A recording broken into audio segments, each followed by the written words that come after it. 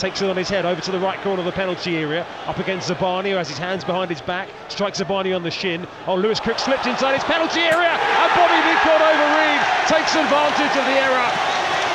Fires it in low to the bottom left-hand corner to give Fulham the lead with their first sighted goal.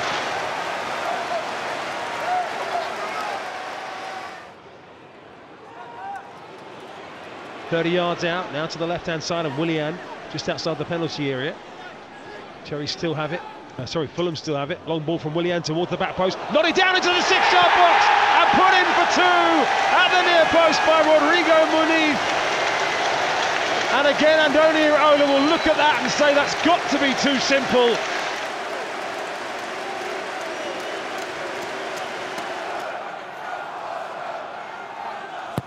Whipped in by Tavernier, all the way around the back, where it's headed back across the face of goal and drilled in. Brilliant finish by Marcos Senesi, who hammers it in with his right foot after the header broke down on the 6-yard line. And Senesi drills the Cherries back into the game. They now trail by 2-1.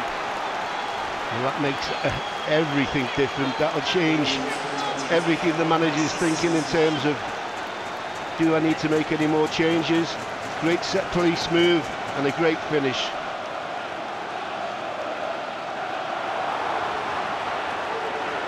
Tom Kearney for Fulham here. We're back to Fulham 2, Bournemouth 1 after that fine finish from Senesi.